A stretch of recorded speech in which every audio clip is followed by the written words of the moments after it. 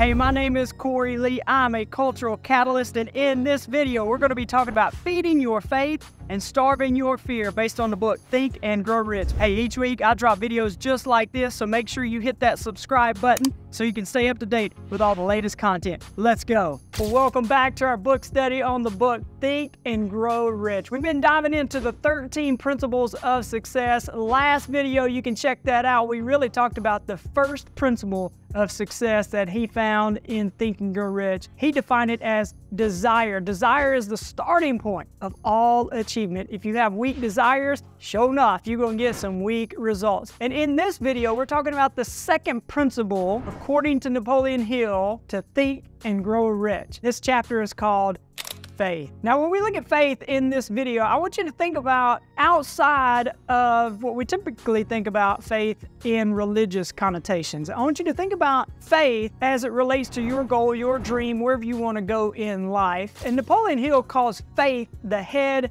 chemist of the mind. I want to read you a quick quote from the book. He says, "Somewhere in your makeup, perhaps in the cells of your brain, lies sleeping the seed of achievement. If aroused and put into action, this will carry you to heights such as you may never have hoped to attain." I love that. James Allen says, "The greatest achievement was at first and for a time only a dream. The oak sleeps in the acorn. The bird waits in the egg." When you think about the word faith, what comes to mind for you? Like, if me and you were just chilling, we were at the coffee shop and I asked you, like, hey, what does faith mean? How would you define it? I want to ask you your thoughts on another word, the word fear. Like, when you think about fear, how do you define fear? What is fear? And as you think about your big goal, your dream, and whatever it is that you want to accomplish in your life, I want you to think about, is there proof? Is there 100% proof that you can accomplish whatever it is that you want to accomplish? Like, is there evidence? Have you provided evidence in your life that that can be a reality? Typically, there's not 100% proof that you can accomplish what you want to accomplish. But I want you to think about this. When you think about fear, and I want you to think about the fears related to your goal. Are those fears a reality? Like, is there 100% proof that that thing you fear will become a reality? Like, is there 100% evidence? Is there proof that that will come true? Like, for me, I want to give you an example. So say I want to be a speaker on the international stage. I want to be on the international stage motivating and inspiring people all around the world to be world changers. Like, that's my goal, my dream. And as I look at that, is there 100% proof that I can do that? Well, up until this point, there's not evidence, there's not proof. But as I begin to think about my fears, what if you get that call and you're not ready? What if you get that call and you go up there and you make a fool of yourself? What if somebody gives you an invitation as you going up on the stage, like you slip and fall and break your leg, literally? As I think about those fears,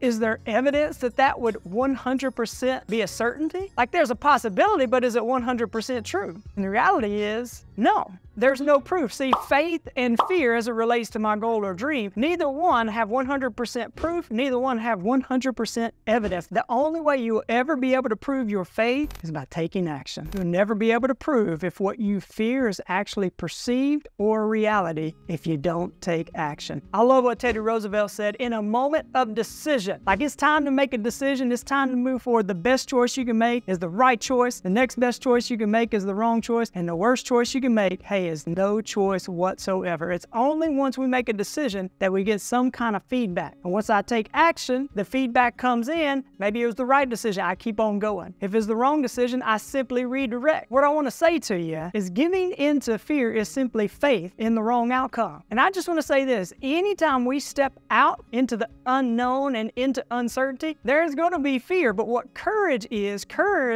not the absence of the emotion of fear, but is doing it anyway. I'll share this vignette with you. I'm sure some of you have heard before, but you got this old Cherokee gentleman and he's got his young grandson, and his young grandson comes up to the grandfather and says, "Granddad, there's this war going on inside of me. It's a fierce battle. And I've got these two wolves. One is a good wolf and one is a bad wolf. This evil wolf is telling me all these evil things, talking about all my failure. It's greed, it's anger, it's envy. And then I've got this good wolf that's compassionate, that's generous, that's inspiring, that's motivating. It's telling me I can do it. This war keeps going back and forth, and Granddad, I don't know what to do. Which wolf will actually win?" And the granddad simply looked at the son and said, "Whichever one you feed." So you want to feed our faith and starve our fears. I want to read you something directly from the book. This is what he said. The subconscious mind will translate a thought impulse of negative or destructive nature into its physical equivalent just as readily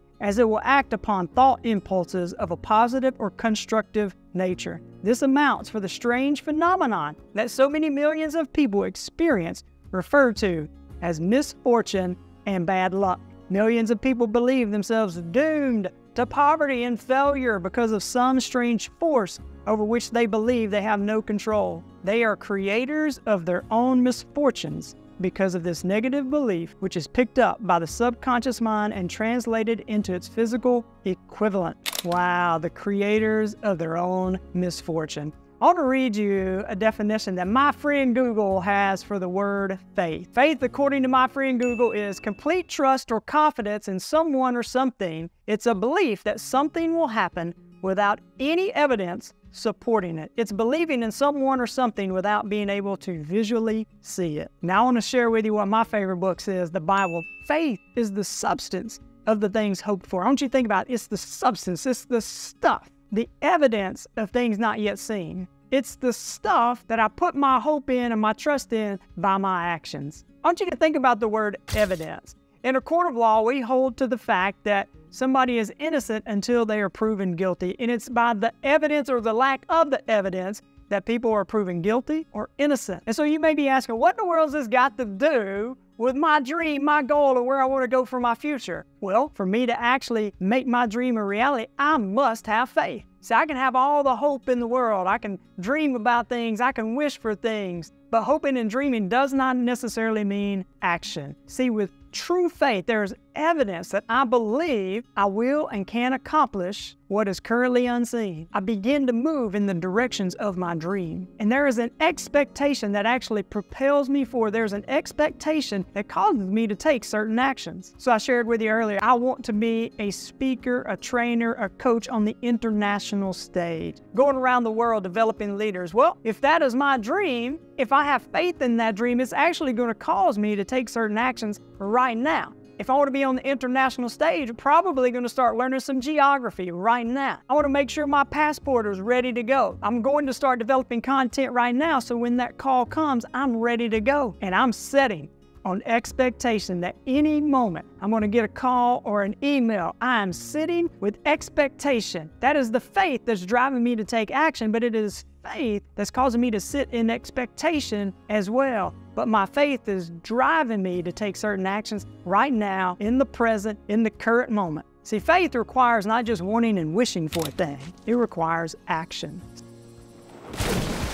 So my faith is going to drive me to take action. So when my opportunity comes, that I'm ready. Coach John Wooden says, when opportunity comes, it's too late to prepare. I want to end this video with a Winston Churchill quote. This is so powerful, and I want you to think about who actually said this as I read these words. This was really powerful. To each, there comes in their lifetime a special moment when they are figuratively tapped on the shoulder and offered the chance to do a very special thing unique to them and fitted to their talents. What a tragedy if that moment finds them unprepared or unqualified for that which could have been their finest hour. Friends, I believe in you. I believe in your dream. I want to see you equipped and prepared for when your finest moment comes. I believe God created you on purpose, for a purpose. And many times what I found is most people start on the borrowed belief of other people. They lack belief in themselves. Every awesome person I've ever met, every awesome person I've had the opportunity to read about, they all say the same thing.